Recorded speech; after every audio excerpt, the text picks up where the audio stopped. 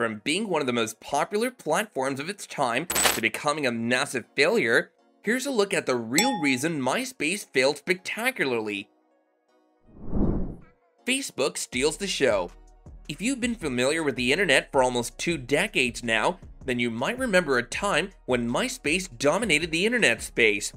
Founded back in 2003, MySpace was a go-to socializing hub for people of all ages and fully introduced the concept of social media to the world.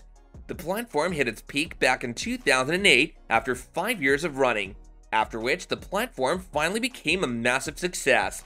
At the time, it seemed like nothing could really stop MySpace from gaining further popularity, but little did we know, this platform's demise started very quickly.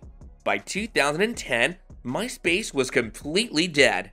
But what exactly happened that made MySpace go from being a raging success to a massive failure? Well, first and foremost, MySpace was founded in 2003, and Facebook came around in 2004, giving MySpace an extreme amount of competition. At first, MySpace offered to buy out Facebook, but after Mark Zuckerberg put forward a hefty price tag of $75 million, the deal was turned down. In 2005, MySpace was then acquired by News Corporation for $508 million. Companies that couldn't acquire MySpace ended up firing their CEOs for not acquiring MySpace, and that explains how popular MySpace was back in the day. MySpace kept growing in popularity while Facebook played in the background. However, by 2009, Facebook surpassed MySpace when MySpace was going through a period of stagnant growth. Facebook noticed a 200% increase in its numbers, overtaking MySpace's popularity. From that year onwards, Facebook has been on a road to success, and MySpace started dying down, finally becoming the failure that it is today.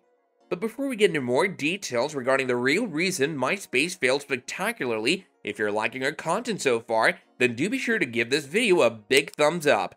Make sure you also subscribe to our channel and turn on the notifications button so you can be notified every time we post a new video, and also stay up to date about why some of the biggest companies in the world ended up failing.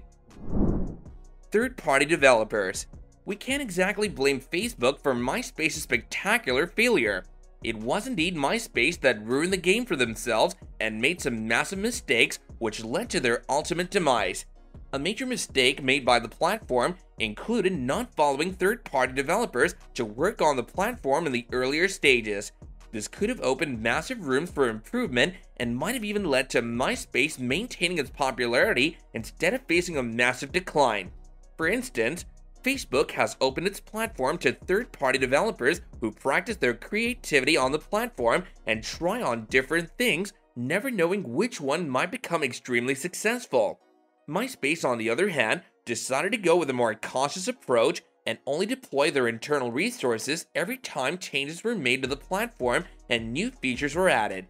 MySpace commented that they wanted to ensure that users and developers had an optimum experience on the site, but despite their good intentions, it seems like the platform owners managed to mess it up. Losing its edge as a startup. Being acquired by News Corporation was probably not the best thing that happened to MySpace. It may have seemed like a pretty decent choice at the time, but after the company was acquired, the cracks started appearing within no time. Being a startup meant that the owners could do whatever they wanted with MySpace, but after the organization was acquired, they had to go through multiple corporate loops every time any minor or major change or addition had to be introduced to the platform. This further reduced the doors of creativity for the platform and made it lose its edge as a startup, while Facebook kept gaining traction because of the new features that were being added to the platform.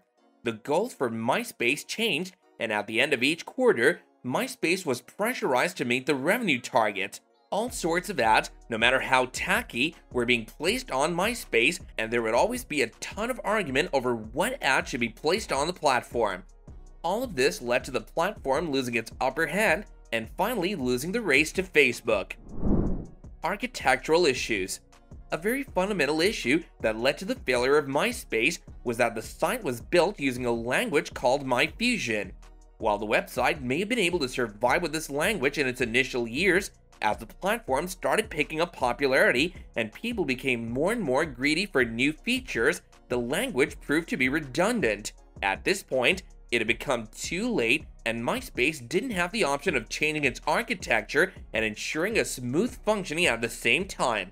This proved to be disastrous for the platform, and they eventually shifted to .NET, which once again wasn't the best decision and was equally redundant and outdated. Neither was the language flexible to moderations or any new additional features, but it was also extremely hated by developers, so even if MySpace did decide to go for an open source software, developers probably wouldn't be that keen to make any contributions to the platform. Despite all this, the platform was growing exponentially, but it wasn't sufficient to compete with the immense competition that Facebook was throwing in its direction. Well, these were just some of the reasons why MySpace failed spectacularly, and these mistakes can definitely be avoided by other tech giants in order to ensure a sustainable and successful future.